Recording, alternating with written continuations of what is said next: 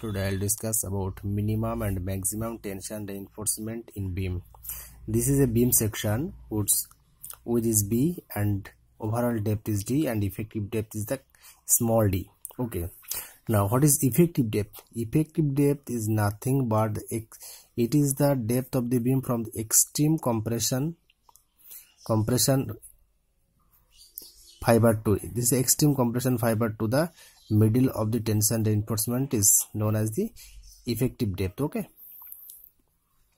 so a minimum reinforcement and in the effective cover is from the extreme tension portion to the center of the tension bar is known as the effective cover, and in case of the from the bottom to the bottom of the beam to the bottom of the reinforcement is known as the clear cover. It is clear cover, and in case of the effective cover, it is a distance from bottom to the center of the tension reinforcement is effective cover. Okay, and from bottom of the reinforcement to the bottom of the beam is known as the clear cover. Okay, so now the minimum reinforcement is given by 0.87 B into D by Fy mm square. Okay, so here B is the width of the beam and D is the effective depth.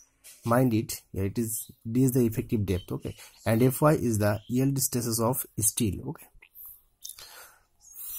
now in case of the maximum reinforcement, that is given by 0.04 B into D. Here B is the width of the beam and capital D, mind it, here it is D is the overall depth. So in case of the maximum tensile reinforcement, we have to use the overall depth. Okay, and it is given by 0.04 B into D.